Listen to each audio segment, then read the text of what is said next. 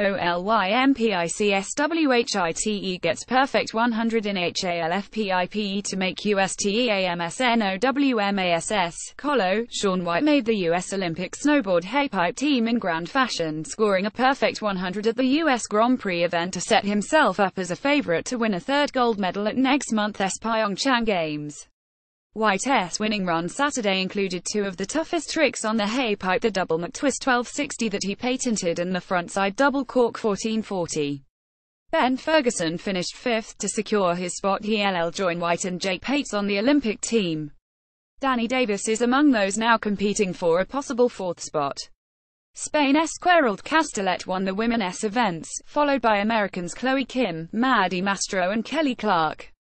Kim has already qualified, and Mastro and Clark have the edge for the other two spots heading into next weekend's final event. More Olympics. Lauren Gibbs and Aja Evans were picked as the push athletes who will join pilots Alana Myers-Taylor and Jamie Greubel-Poser on the U.S. women's bobsled team. Gibbs will be in Myers-Taylor's sled and Evans will push for Greubel-Poser, a combination that earned the United States a bronze at the Sochi Games 4 years ago. Skulbet CETERABASKETBALL, LiAngelo and LaMelo Ball went scoreless in their pro debut, finishing a combined 0 for 7. The younger brothers of Lakers rookie Lonzo Ball played in the Lithuanian League for BC Prienai, which lost 95-86 to Lietkabelis Panevėžys.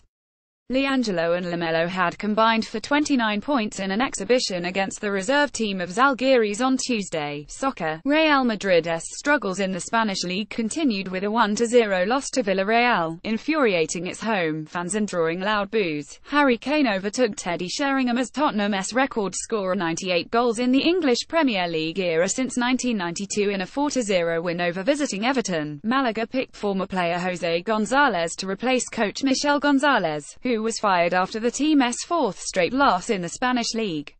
Figure skating. Gabrielle Daleman fought through pneumonia to win the Canadian national title in Vancouver. Skating on her 20th birthday and 8 months after surgery for an abdominal cyst, Daleman had the crowd roaring with her skate to Gershwin's Rhapsody in Blue. She landed 7 triple jumps and scored an event record 229.78 points. I didn't even care that I didn't breathe, I just skated from my heart, she said. Times Wires.